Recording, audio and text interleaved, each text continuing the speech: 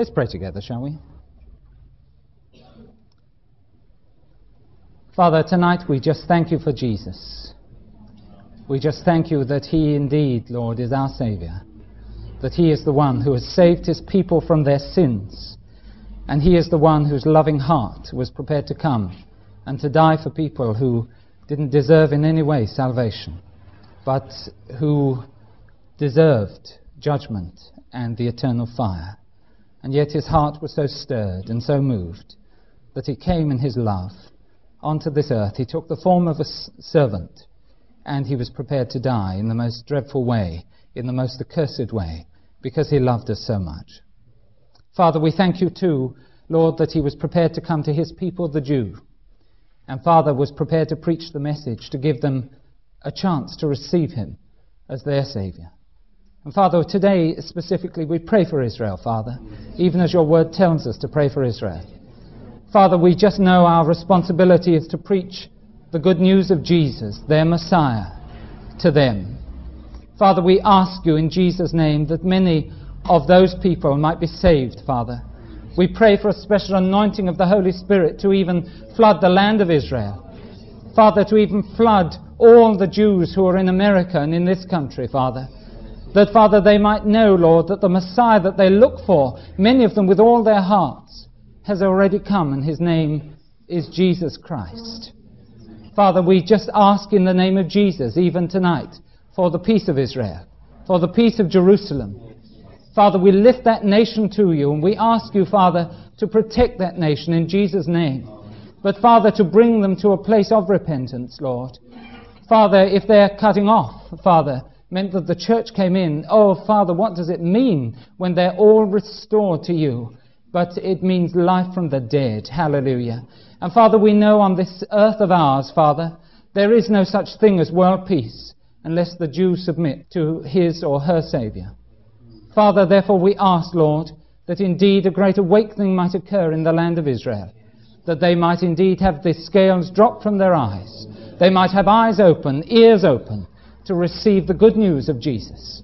And that, Father, that nation indeed, Lord, should look upon him whom they have pierced, Father, and that they might turn towards him and to follow him, even faithfully, Father, even in the way that he laid down his life for them. I just pray, Father, tonight that the words that we think about tonight, Father, may do something, Father, in Jesus' name, to show that Jesus is indeed the great and wonderful Messiah. And that, Father, those who listen to this tape might receive the anointing of God upon them, that, Father, their understanding might be quickened in the name of Jesus. Amen. Amen. Praise God. We're coming very rapidly to the end of the first course of basic Bible studies on prophecy. And you remember, of course, we've been dealing with fulfilled prophecy. Now, before we start the second course on prophecy, which is unfulfilled prophecy, the prophecies relating to the second advent, relating to the period called the tribulation, relating to the millennium and to the rapture of the church and all the other wonderful subjects that are involved in that part of Scripture. I have, of course, to come through now to the prophecies that relate to Jesus in particular. And so beginning tonight and for the next 4 Bible studies, including tonight, I'm going to be talking about what I call messianic prophecies. Messianic prophecies merely means those prophecies relating to the person of the Messiah. Because we have to see who is the Messiah, and how do we know that the Messiah that we believe in really is the true Messiah as revealed in the Bible. Most of us here know our Bible sufficiently well, know our Jewish history sufficiently well, to know that the Jews have been brought up on a diet of the Old Testament, the Old Testament, the Old Testament, the Old Testament. Every day from the year dot, those children were taught Old Testament Scripture. Every year through the calendar, they lived events that represented things in their historic past. Every single week, they heard certain familiar passages, from Deuteronomy especially, recited over the meals, every time they got together for prayer, for Bible study, until finally those Jewish children grew up not only to be Bible believers, but actually to be Bible knowers and Bible reciters. Unlike many Christians, of course, who live in our present day and age, who say, oh yes, I'm a Bible believer, and then you say, well, when did you last study the Bible? Oh, I try and read a little bit every day, and that's the type of answer that's given. The Jews knew their Bible, and knew it very well indeed, in the way Christians ought to know their Bibles. And one of the things that struck every Jew was this, that the Old Testament scriptures kept referring to an enigmatic man, a man that they believed was going to appear on the earth, a man who was going to come, who was a Jew, a man who was going to visit their nation, and a man who was going to restore to the nation the place that it should have, to restore to the people their right relationship with God, and was generally going to come to fulfill all the covenants that God had made to Israel. And they looked forward to this man's coming. Every Jewish woman prayed, could I be the mother of the Messiah? That's the desire of every woman's heart in Israel, that they might give birth to the child who would be recognized as the Messiah who would save his people from their sins. They longed for it. The beginning of the Passover meal was begun with a woman lighting the candle. Nothing could happen in the festival of the Passover till the woman had actually struck the match, or whatever they used in the ancient days, and actually applied it to the candle. Because she was saying, unless I and Jewish women like me give birth to the Messiah, there is no redemption at all for Israel. That's what they were saying. And so they longed for this man to be manifested in their midst. Needless to say, the time that they wanted him most was the time when they felt the pinch most, or felt the heel of the oppressor upon them. It was always when the armies were surrounding Jerusalem that everyone used to cry for the Messiah. They all used to look out, is the Messiah among us? Lord, is it at this time you'll restore the nation to Israel? Is it at this time Israel's going to become top dog? Lord, we've got the Assyrians outside the gates. Lord, we've got those Babylonians stepping on us. Lord, must we put up with the Persians? They've been good to us, but Lord, shouldn't we be top nation? Oh, Lord, the Greeks, must Alexander trample through our land? That's what they used to say. And then the Romans came along. Lord, send us the Messiah. Where's the Messiah? Are you the Messiah? Are you the Messiah? And so in the land of Israel, they used to get people galore coming along, people with political interest, people who felt that their philosophies perhaps would be good for Israel. And they always used to come and say, hey, I think I'm the Messiah. And people used to say, well, we think you're the Messiah as well. Come on, lead us and let's take the land. That's what they used to do. Now, this man, this enigmatic man, and you notice, by the way, none of the Messiahs have lasted. They never lasted very long. It wasn't long before actually their disciples were scattered, or they were killed in some way, or the whole of the tribe that developed around this man was scattered to the far ends of the earth. But they used to call this man that they were looking for by certain names. The Old Testament laid out the names very clearly. And these actually, although they weren't personal names, they were titles which represented either the ministry or the character of the man they were looking for. Because different Old Testament passages tell a different story about this man. Rather like a diamond having many facets, different parts of the Bible show a different facet of this man who was coming. That's why they called him such names as these. The branch, they called him. That was a name for him. The branch. The stem of Jesse was a name. It told something about the one who was to come. They called him the servant of the Lord. Capital S, capital L. The servant of the Lord. Or they called him the Son of Man. Isn't it funny that we Christians reading our Gospels think that the term Son of Man is a sort of New Testament name? Whereas in Daniel, that's the very name given to this man who was to come, the Son of Man. Or they called him the Rock. Right? Or they called him other names, the Corner, the Nail, the Shepherd, These were titles. Emmanuel, which meant God with us. These were the titles. They weren't to know his real name, his personal name, but they were to know certain things about him so that when he did come, they would know that it was he indeed who had arrived. But perhaps the famous name, and the name which was the favorite, was the name that I've already used tonight. They used to call him, above everything else, the Messiah. Now, you may say, well, why? Why didn't they call him the Corner more frequently than any other? They called him the Messiah for a very specific reason. The word Messiah, M-E-S-S-I-A-H. And here was the reason that they called him the Messiah. The word Messiah means the anointed one. The anointed one. The one upon whom God has put his specific anointing for a task. Now, in the Old Testament, there were certain jobs that you could only do after you've been anointed.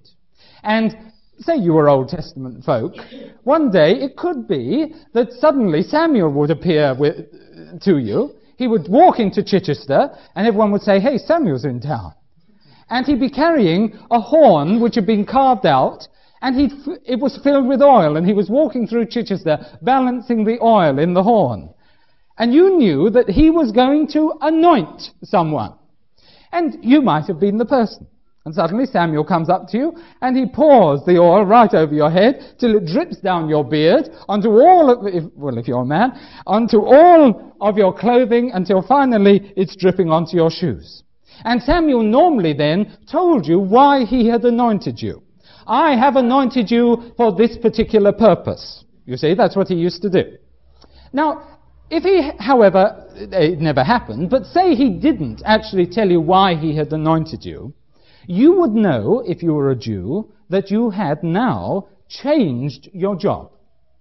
Before you used to do this, but since that oil was put all over your head, you've now got a different job. And if he hadn't told you, it would have been one of 3 jobs that you would have been given. One, you would have suddenly become a prophet. That's quite good. A prophet. So before, you apparently were no prophet. Afterwards, you were a prophet. God's prophet. And normally, of course, the person who anointed you actually said, you are today a prophet. The second thing would have been a priest. So the oil dribbling down your beard onto your garments would suddenly mean you're a priest, rather like as happened to Aaron, you remember. This blessing pouring down him, even to his beard. And so you could have become a priest. Those of you who are really good, suddenly you find yourself that you have become a king in the land. For the kings were anointed. And Samuel, remember, anointed kings. It was part of his job. Now, it was one of those 3 things that was connected with the anointing. You're either a prophet, or you're a priest, and you're a king. And do you know why they called this man who was coming the Messiah? Because they believed he was going to be all 3 wrapped up into one. And so they thought, well, yes, it's nice to know he's the corner. It's nice to know he's the nail. It's nice to know he's the branch. Oh, but praise God, because he's also the anointed one who's going to be king of Israel. The anointed one who's going to be a priest on behalf of his people. The anointed one who's going to be a prophet of God to tell us those things that we are to do. Praise God. So they called him the Messiah. Let's just have a look at a few passages that led them to that conclusion, shall we? Let's begin, first of all, with a book that Moses wrote, the book of Deuteronomy, and chapter 18. All right? Deuteronomy, and chapter 18, beginning verse 15. Now remember, this is written about 1600, the date. It depends which chronology you follow. But about 1600 is the date that I would put. I give or take 200 years according to your own particular view of that. And here is Moses talking about a man who was to come, the man we've identified as Messiah. And look what he says. He says this to the Jews, and he says, verse 15, "The Lord thy God," he says, "will raise up unto thee a prophet from the midst of thee." In other words, he's going to be a Jew like you are. "Of thy brethren like unto me, unto him ye shall hearken." Now that is a prophetic word. If you go to verse 18, here's what the Lord says. I, he says, will raise up a prophet from among them, among their brethren, like unto thee, Moses, in the way they've listened to you, the way you've led them out of Egypt. There's going to be another prophet that I'm going to raise up.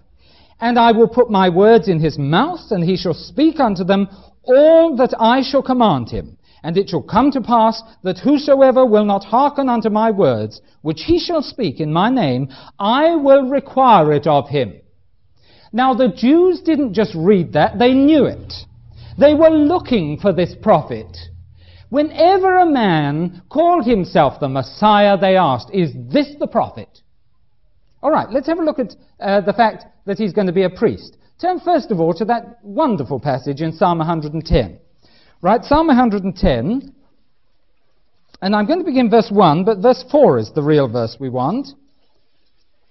Because this particular passage caused the Jews a great deal of trouble.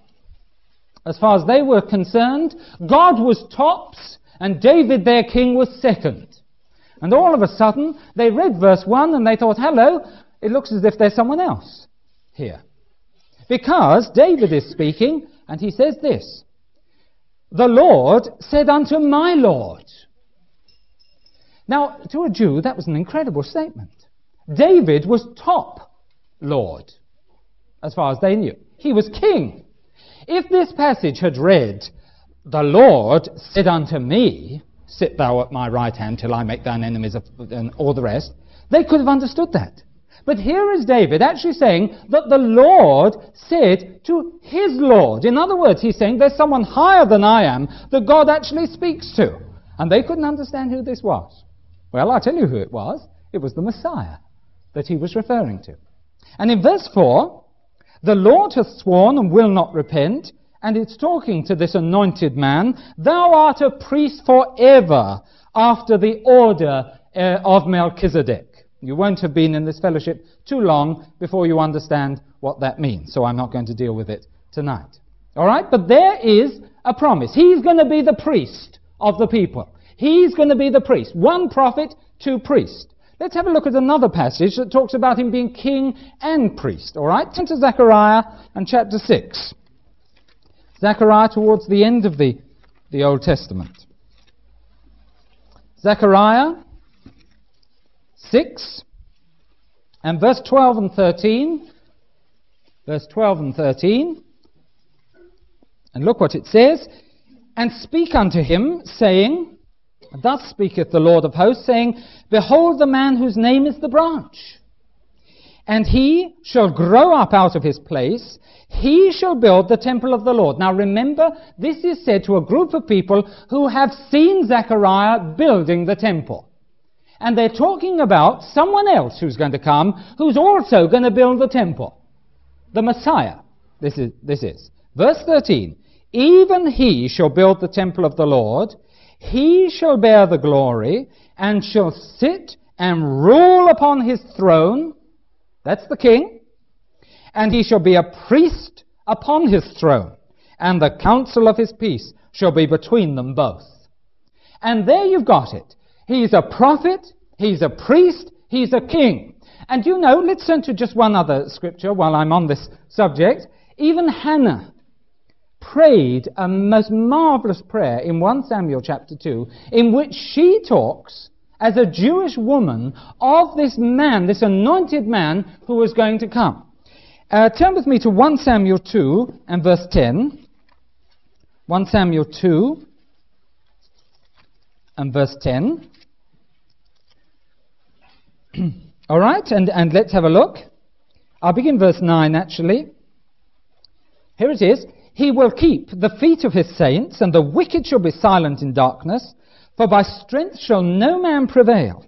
The adversaries of the Lord shall be broken to pieces. Out of heaven shall he thunder upon them.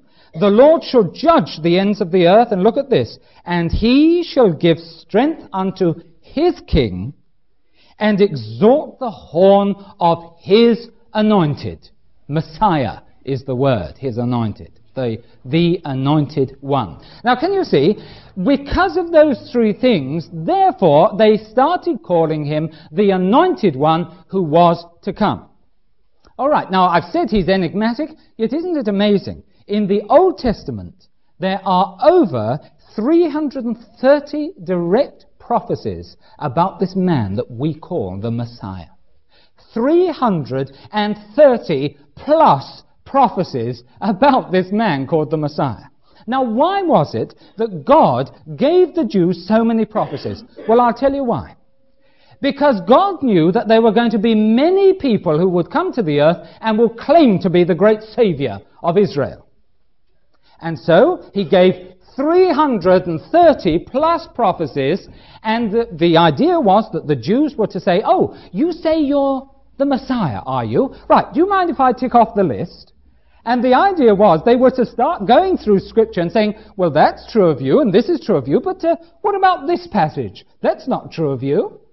And the reason so many were given was this, that many men might have, say, 10 of the prophecies apply to them, but very, very few indeed would have more than 10 actually applying to them. And the man who came and had all 330 plus prophecies applying to him was indeed the Messiah. Therefore, these were given so that the Jews might not be taken in any way. They were given for another purpose, and that is that the Jews who studied these, they knew them, they were in their heads, they recited them. As soon as Messiah came, he would hardly have to announce he was Messiah. They'd all know, because they knew what prophecies there were about him. All right? Can I just show you that in the lifetime of Jesus, this actually is what they started doing? So would you turn with me to John and chapter 7 and verse 40. John 7 verse 40. Actually, just before that, John 7 verse 37. Next week or the week after, I'm going to go to the prophecy that Jesus is fulfilling when he says this. There was a prophecy that the Israelis knew, that the Jews knew, that actually Messiah would fulfill with words very similar to the words Jesus uttered. Look what Jesus says to them. John 7, verse 37. If any man thirst, let him come unto me and drink. He that believeth on me, as the Scripture hath said, out of his belly shall flow rivers of living water.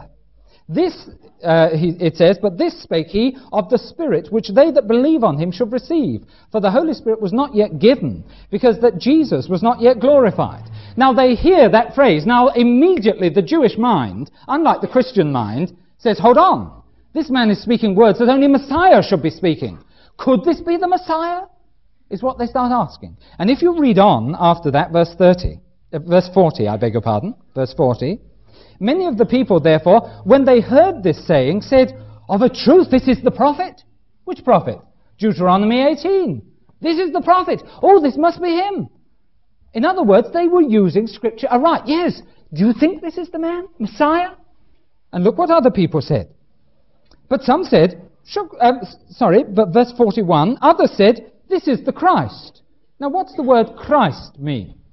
Some people, you know, take the name Jesus Christ and they think it's like the name Dennis Mason or John France or Roger Price, you know. Oh, hello, this is Mr. Christ. That's the type of idea they've got of it. It's entirely wrong. Christ was his title. We could say, for example, Elizabeth the Queen. Now, she isn't Mrs. the Queen or nothing like it. That's her title. She's the Queen. We talk about Julius Caesar. Caesar was his title. He was Caesar. His personal name was Julius. Julius the Caesar. By the way, in the Bible, you know that name Ahasuerus that comes up? And people think it's King Ahasuerus. Well, I'm sorry to tell you, Ahasuerus is rather like the name Caesar. And that's not his real name. Not at all. Ahasuerus simply means that he was actually ruler in Persia at that time. All right? Now, Christ is a title.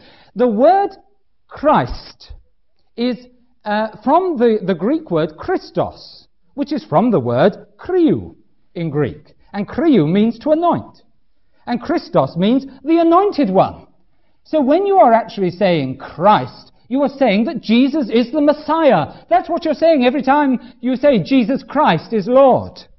And in the Bible, you notice, sometimes the name Jesus is used by itself in the New Testament. Sometimes he's called Jesus Christ. Sometimes he's called Christ Jesus. Sometimes he's called Christ. And some Christians, they read through that. They don't think it's important. It's vitally important. Because the order of the names gives the emphasis of the passage. Sometimes he's called Jesus. He's the one called alongside you, the one who came and died for you. He's the one to whom you can present your problems and your troubles. He's Jesus, your very brother. Sometimes he's called Christ, and that means God's own anointed. And so you get variations of the title. All right, now they start talking then. This is Christ, they say. This is the Messiah. Then they say, but some said, shall Christ come out of Galilee? Now what are they doing? They're looking at Old Testament scriptures. They're applying them to this man Jesus. And they're saying, but does he fit? I'm not sure he fits, you know. Shall Christ come out of Galilee? Can you think of a scripture that says Christ shall come out of Galilee? Don't quite understand it, is what they were saying. And they were right in doing it. All right, then it goes on, verse 42, and they quote an actual scripture. You know which scripture this is, Micah 5, verse 2. Hath not the scripture said that Christ cometh of the seed of David, and out of the town of Bethlehem, where David was? So there was a division among the people because of him. All right? Now, there it was. But can you see, when Messiah came, he was not only going to say, I am Messiah, he was going to have the Old Testament scriptures prove that he was Messiah. All right, now let's have a look at Jesus. Now, we, as Christians, obviously believe that Jesus is the Messiah. The purpose of this course of Bible studies, these 4, will be to prove that statement, that Jesus is indeed the Messiah. But let's first of all see, did Jesus claim to be the Messiah? And if he did claim to be the Messiah, did he do it right? In other words, did he also claim that he had the full backing of Old Testament Scripture? Because if he didn't, he's not the Messiah.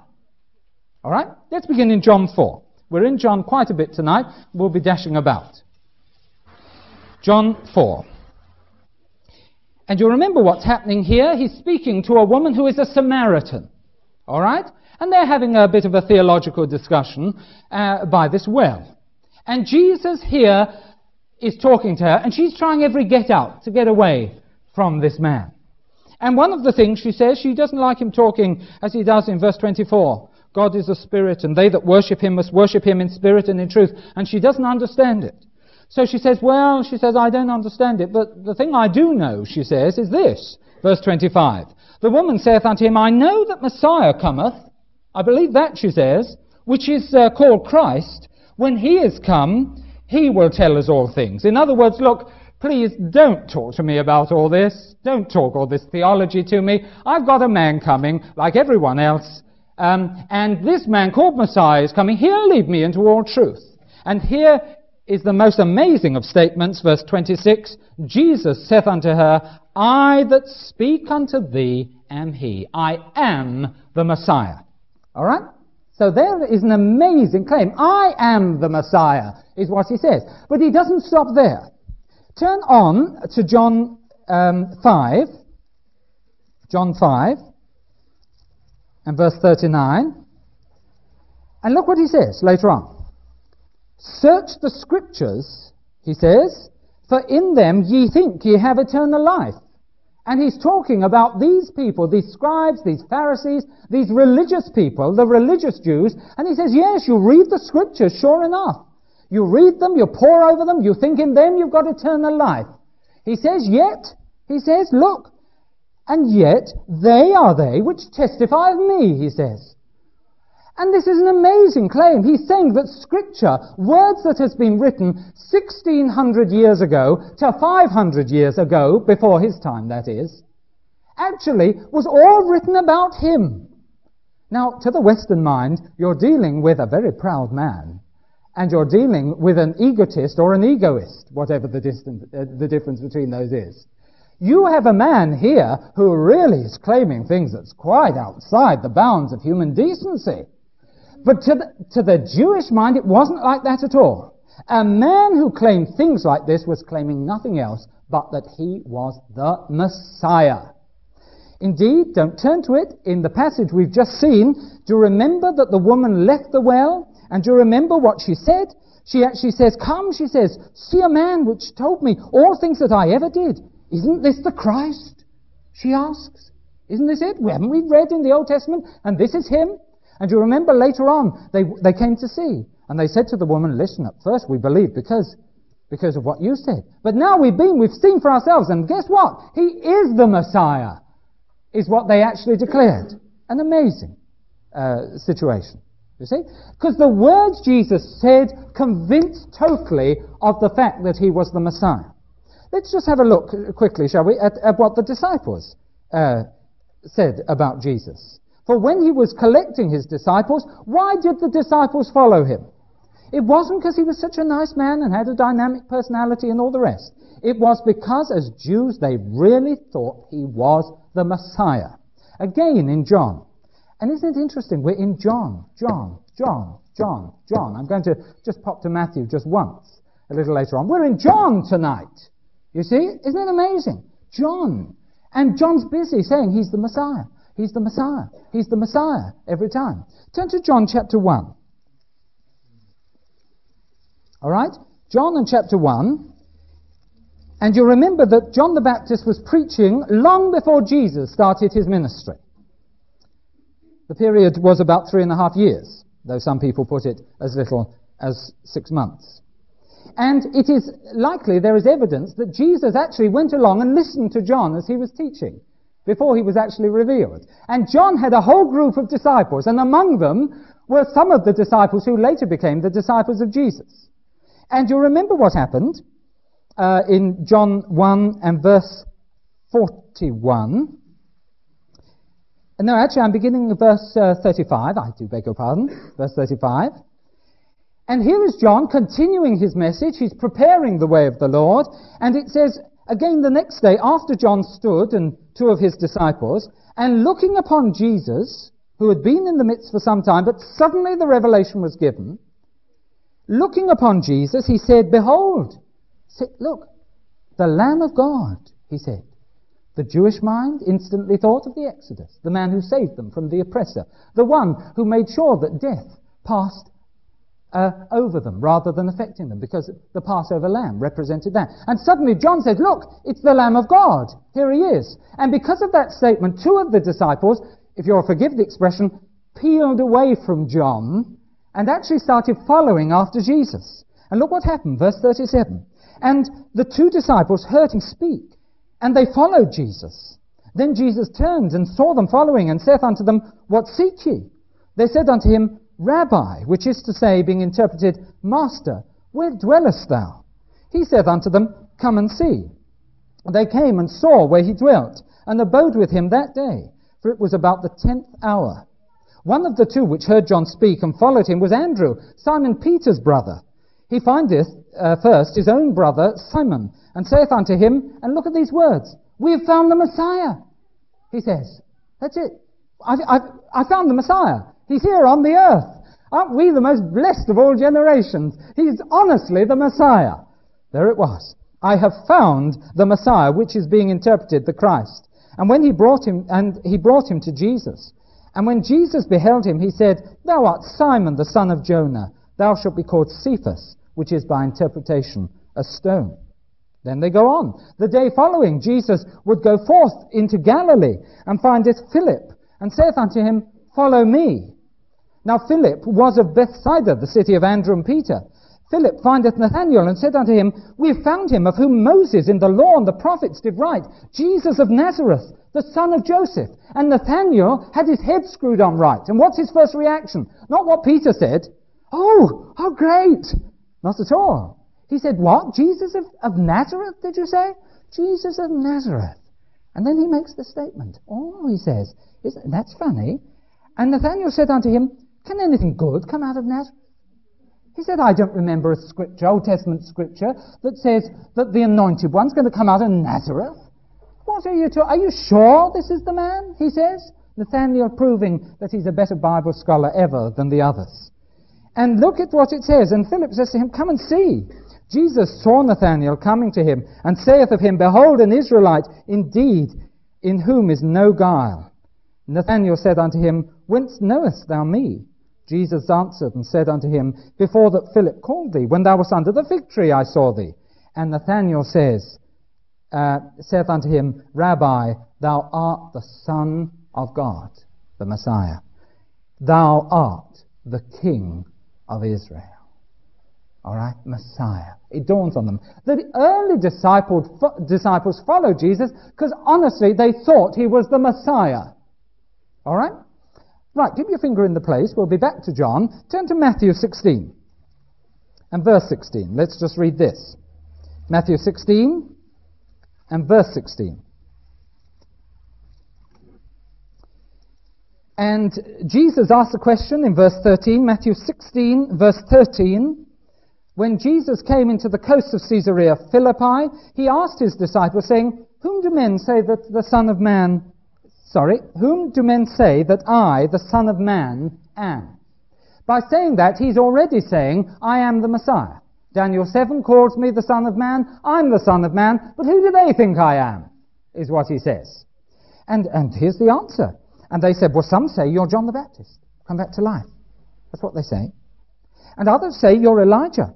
And others say Jeremiah, or one of the prophets anyway. Right? Perhaps you're Zechariah, perhaps you're Hosea, but you're certainly one of the prophets. And then he says, but whom say ye that I am? And here Simon Peter says it, and it's a revelation to his heart. And Simon Peter answered and said, thou art the Christ, the Messiah, the Son of the living God. In other words, the call of the disciples was all about messiahship. The following of the disciples was all about messiahship. And for our last reference in John, just go to John 20, and you see how John summarizes the gospel that he's written. All right? And verse 30, and perhaps if we read John's gospel with that in mind, in other words, his own summary in mind, we'd understand it a lot better. All right? And verse 30, and many other signs truly did Jesus in the presence of his disciples, which are not written in this book. But these are written that ye might believe that Jesus is the Christ. I'm writing this that you might know that Jesus is the Messiah, is what he's saying. And that, once you know that ye, believing, might have life through his name. All right, now there's the statement. In other words, Jesus claimed he was Messiah. Jesus claimed that the Old Testament actually supported his claims to Messiahship. And you will find, you can read it for yourself, through the book of Acts, the mainstay of the evangelistic outreach was a proof that Jesus was the Messiah. And funnily enough, there is in the heart of every man the need to follow a Messiah. All the followers of Maharaja Ji are all looking for the Messiah, and they think it's Maharaja Ji. He doesn't actually fulfill many of the prophecies given in the Bible. I think about one, as far as I know, out of 330 plus. But don't be surprised that you've got groups like this walking around with their little finger symbols. Don't be surprised. They need Jesus. And they have found been duped by the devil and been deceived, and they're following their Messiah. Communists are following Karl Marx. He's their Messiah. He's the one who has the answers as far as life is concerned. Man needs a Messiah. The Moonies, they're only looking for their Messiah. That's all. We know the true Messiah. And John's Gospel is written, and that's why it's so popular among evangelicals, to give to non-Christians, to prove Jesus is the man. Hallelujah. To say every other man is rather a fool compared to Jesus. Every other man has no answers compared to the Lord Jesus Christ. That's what it's all about. And Peter preaches to the Jews. He said Jesus is the Messiah. And he preaches to the Gentiles, and he said Jesus is the Messiah. And that was the mainstay of his message. All right, before I come on to the Messiah, let me just turn to that lovely passage. You knew I'd get there in the end. Luke 24. Because this is the sermon that I wished that I could have heard. And the sermon that I trust in the next 3 weeks I'm going to give. Hallelujah. That's tall orders. But after all, what is the testimony of prophecy? It is a revelation, isn't it, of Jesus. Hallelujah. And what is the Holy Spirit doing among us but revealing Jesus in our midst? Praise God. And here you've got this most amazing passage. Jesus walks along and he hides who he is. He just joins them and he's listening in and he's saying, oh, you look sad. Hey, what do you look so sad for? It's funny. What's all this? Have things been going on that I know nothing about? That's innocent, you see. And they say, wow, they say, you must be the only man round here that hasn't heard. Isn't that wonderful? In other words, it shows us that when Jesus died on the cross and rose from the dead, millions saw it. Everyone knew what was happening. Praise God. And they say, what? You're the only chap round here that doesn't know? And they started telling him. But as they were telling him, there was unbelief coming out of their hearts. We were followers. We thought he was the Christ. And the implication is, but of course we were wrong. And what does Jesus say? The most loving words that probably a person who has the good of his disciples foremost in his mind could say, the most loving words. Look what he says, verse 25. Then he said unto them, O fools, he said. Hallelujah. Literally, oh idiots. I don't mind which of those you use. You idiots, he says. Honestly, I've been teaching you for 3.5 years. The very things I said to you have come to pass. You fools, and you haven't seen it. Wow, he says, you must be thick up here. Right? That's the Amplified version. And he says, O fools, and slow of heart to believe. I just pray my own heart that when I reach heaven, God isn't going to say that to me. I had all these glories for you, and you didn't believe it. You walked around as if you were the lowest of the low, when in my Son you were the highest of the high. You walked around as if the devil could kick you around, when actually he won the victory. Oh, I hope he never says that. Praise God. Oh, fool, idiot, slow of heart, you are slow of believing. Wow. And then he goes on. And he says, slow of heart to believe all that the prophets have spoken. Ought not Christ, he says, to have suffered these things and to enter into his glory? And beginning at Moses, do you see that? Beginning at Moses and all the prophets. Today, the Old Testament to us is divided into 3 main sections. We have Moses, which is the first 5 books of the Bible. Then you've got the prophets, which are the famous prophets, excluding Daniel, by the way. And then you've got the writings, in which Proverbs comes, and Song of Solomon, and the histories, and so on. And Daniel comes in there. And when I come on to Daniel, you'll understand why it's put in the writings and not in the prophets. But in the days of Jesus, the Old Testament was divided just into 2 sections. They just had the first 5 books, and all the others were called the prophets. And what it says here is, he began with Moses, Genesis, Exodus, and went right through all the books of the Old Testament saying, look, and I'm here, and what do you think this meant, and what do you think that meant? And I wonder whether he covered 330 plus prophecies. One day I have promised myself I'm going to walk at least part of the way on this road and see whether there's enough time, and there is, actually. And I believe Jesus just unveiled the scriptures as far... Yes, Ross, you can come too. And that's my wife, by the way. I believe that Jesus unveiled the scriptures as he went along. He was pointing to passages saying, now why didn't you know this passage? Why didn't you see it applied to me? Why didn't you see it applied to me? And this one, and so it went on. And look at this. And beginning at Moses and all the prophets, he expounded unto them in all the scriptures the things concerning himself. There it is. In other words, Jesus as the true Messiah points to the Old Testament as his authority for saying he is the Messiah. All right. Now, how are we going to take it? How are we going to split up the Old Testament? Obviously, I can't deal with all 330 plus prophecies in the 3 remaining, 3 and a bit Bible studies. So I've divided them up into 3 main sections, and beginning today, we're going to start on the first one, and then we're going on to the other. So I'm going to talk about the Messiah under 3 headings. 1, the pedigree of the Messiah. And that's what I'm beginning today and next time. We'll complete it next time. The pedigree of the Messiah. The second one will be the signs of the Messiah.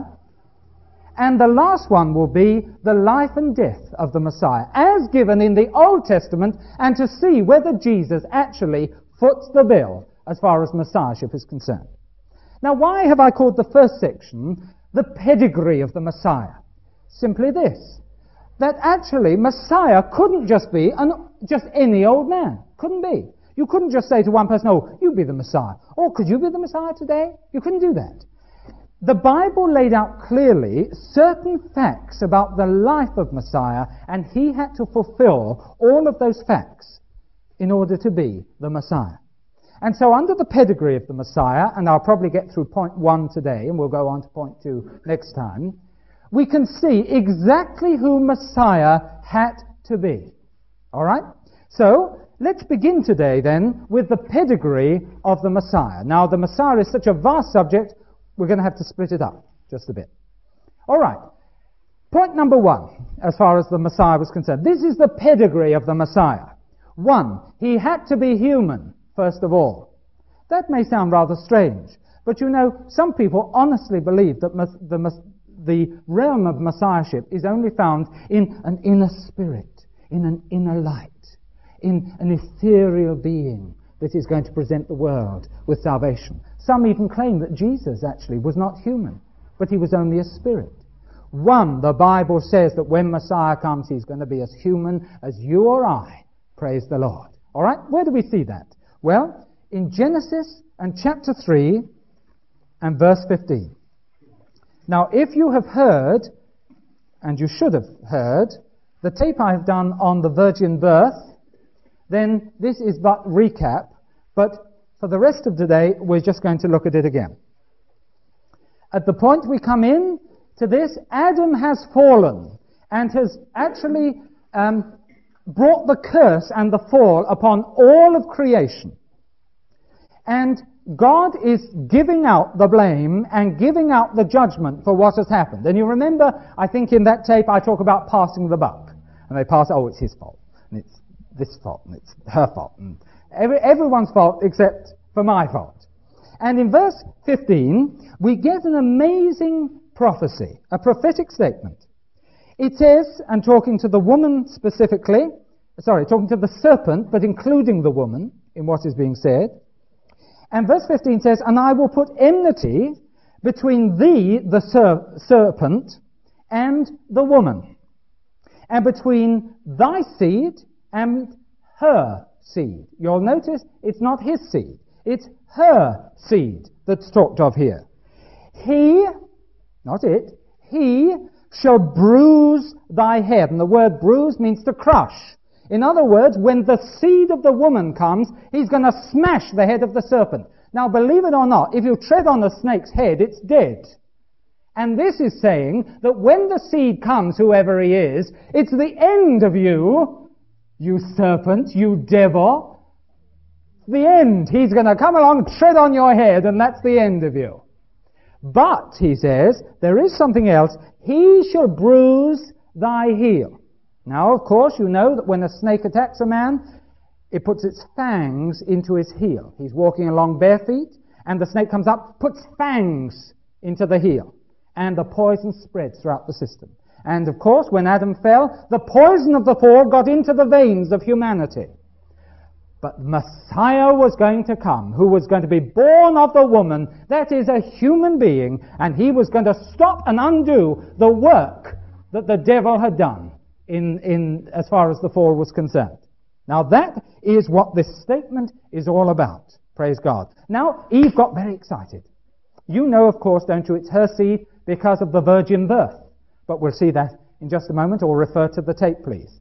Eve got awfully excited. You see, she didn't like living in the fallen creation.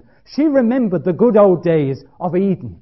In the good old days of Eden, Adam had to work, she had to work a bit, but it wasn't in the sweat and it wasn't toil. It was wonderful. He went into the garden, he picked the grapefruit and came home and said, here you are, there's the grapefruit, darling. And they used to eat the grapefruit. It was super. But once they have fallen, they found that toil was involved. Frustration was involved. All of a sudden they worked and they didn't get all the produce that they were supposed to get. They only got half of it. And she was cheesed off with this. She didn't like it awfully much.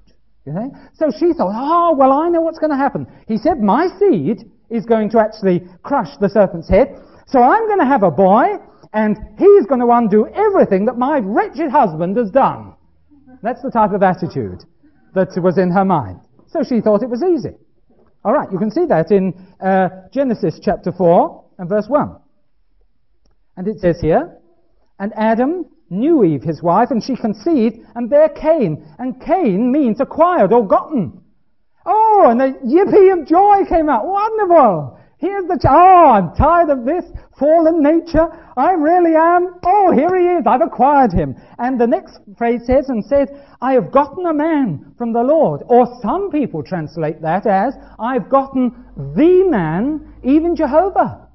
I've got the Messiah, is what she's saying. Here he is, Adam, Messiah's come. And that's what she thought. Wonderful. But as the little cherub grew and grew and grew, it was only clear to her he was more like his father than he was like her. And soon this monster was running around the house, adding to the chaos of the fall. And she thought, this is dreadful. Terrible. Because she hadn't seen, you see, that it wasn't going to come from Adam. The curse was passed on by Adam. It was going to come through a virgin birth that we'll see next time. So much, actually, was her frustration that when she gave birth to another child, and do remember, by the way, the fall was getting worse and worse and worse. It was cumulative in its effects. And she still had pain and trouble bearing the child and then giving birth. What did she call him? Well, read on. Verse 2. And she bare again his brother and called his name Abel. Hebel. Vanity. That's what she called him. Vanity. Emptiness.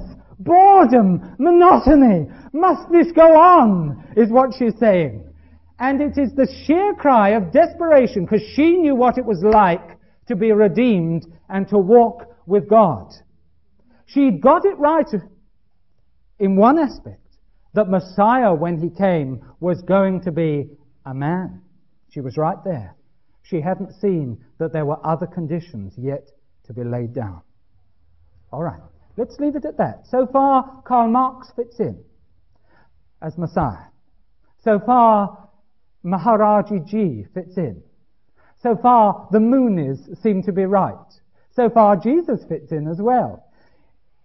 Even Sir Geoffrey Howe fits in at this particular point, at the moment. Next week, we're going on, and we're going to see that gradually you can cast the others out, that only one man fulfills them all. So next week, we'll continue with this, and we'll talk a bit about the virgin birth. God bless you all. Amen.